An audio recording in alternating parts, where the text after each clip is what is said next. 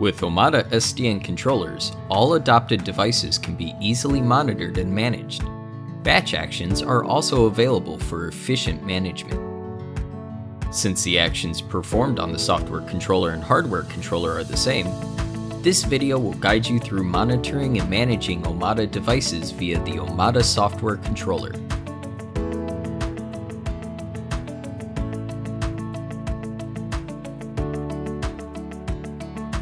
After the devices are adopted, you will have an overview of the device information in the device list. For easy monitoring, you can customize the columns or filter the devices. To customize the columns, click for more options next to Action and check the boxes of information type. Here, you have three options: Default Columns, All Columns, and Customize Columns. Default columns includes the following: IP address, status, model, version, uptime, and some other parameters. If you choose all columns, more information will be displayed, such as serial number, memory usage, and clients. You can also customize the columns by selecting the desired information type according to your needs. For instance, if you check the boxes of clients and download traffic, you will see the information displayed in their corresponding columns. To better monitor the devices, you can filter them using the search box and tab bar above the list. Enter the text in the search box, or click the desired tag of device type in the tab bar to filter. You can also filter the devices by their status by clicking in the status column. Pending indicates that the device is in standalone mode or its factory default settings, and has not been adopted by the controller. Connected indicates that the device has been adopted by the controller and you can manage it centrally. Managed by others indicates that the device has already been managed by another controller. Adopt failed indicates that the controller failed to adopt the device with the default username and password because the username or password is incorrect. You can click retry to enter the correct username and password to adopt it. Heartbeat missed indicates that the communication between the controller and a device has been interrupted for over 30 seconds. If the communication resumes, the device will become connected. But if the connected device has lost connection with the controller for more than 5 minutes, the device will become disconnected.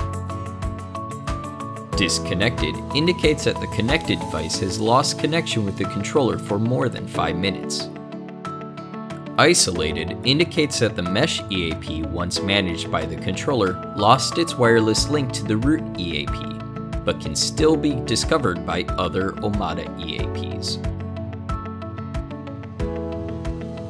Besides the overview of device information, you can monitor the detailed information of each device through the Properties window. To open the Properties window, click the device in the device list, or click the desired device and map, which can help you better understand your network topology. For different types of devices, a monitor panel and different function tabs are listed. In the Properties window of Gateways, you can monitor details, networks, clients, and operating statistics, and configure ports and other parameters. In the Properties window of Switches, you can monitor details, clients, and operating statistics, and configure ports and other parameters. In the Properties window of EAPs, you can monitor details, clients, mesh, and operating statistics. Most features to be configured are gathered in the Config section. Let's see an example. In the Statistics section of ER706W4G, you can monitor the CPU and memory of the device in the last 24 hours via charts. To view the device's performance, switch statistics, and application analytics, just click the chart.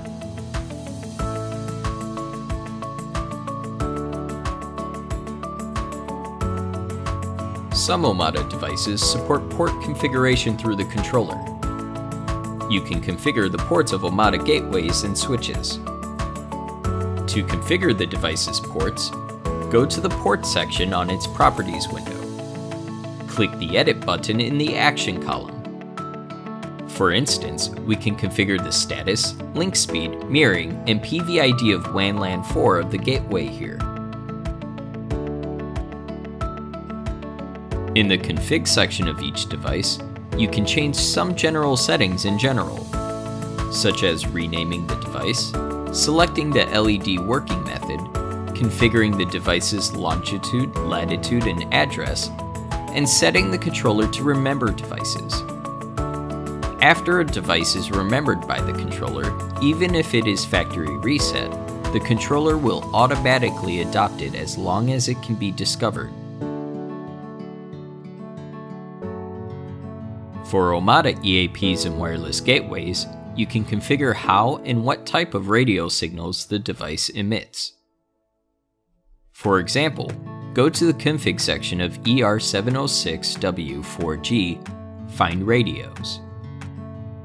You can choose to enable or disable the 2.4 GHz band. Set the wireless mode, channel bandwidth, operation channel, and TX power of the band.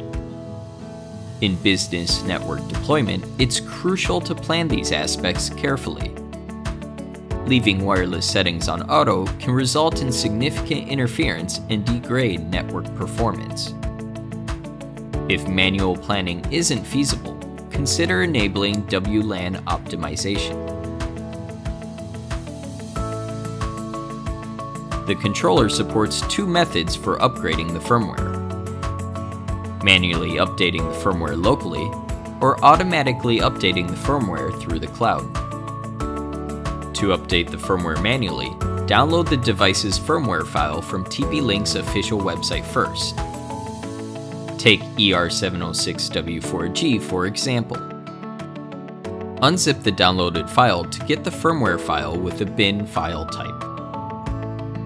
Go to Config, Manage Device in the Properties window. Then click the Browse button in the Custom Upgrade section. Select the bin firmware file and click Open to import the file. If you want to batch upgrade devices with the same model, you can enable Upgrade all devices of the same model in the site. Then click the Upgrade button. The upgrade process will start. Wait a few minutes for the upgrade results to display.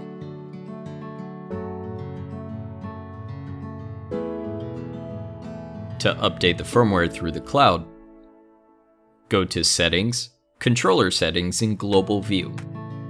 Enable Cloud Firmware Detection and Devices Update Notification. Click Save. When a new version of firmware is released, you will receive a notification, and a red dot will appear near the version of devices that have new firmware available. Click the arrow icon of these devices in the action column. The release note of the latest firmware will pop up. Then click the Upgrade button in the pop-up. The controller will start to upgrade the firmware to its latest version. If you click the Start Rolling Upgrade button in the upper right-hand corner, all the devices that have new firmware will start batch upgrading automatically. Different sites are logically separated network locations. You can create a site based on the actual situation of the project, and flexibly add devices to the site for easy management. You can also move devices from the current site to a new site. Please note, however, that when this operation is completed, device configurations on the prior site will be replaced by that on the new site, and its traffic history will be cleared. To move the adopted device from its adoption site to another site, go to Config, Manage Device on its Properties window. Select the desired site from the drop-down list in the Move to Site section. Then click the Move button to start the process.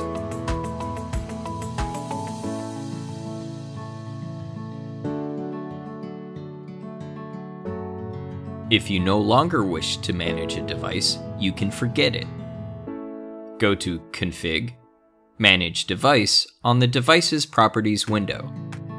Click the Forget button in the Forget this device section. Then click Forget on the pop-up. Wait several seconds. You can see the device has been successfully forgotten and removed from the controller. After being forgotten, the device will reset to its factory default settings.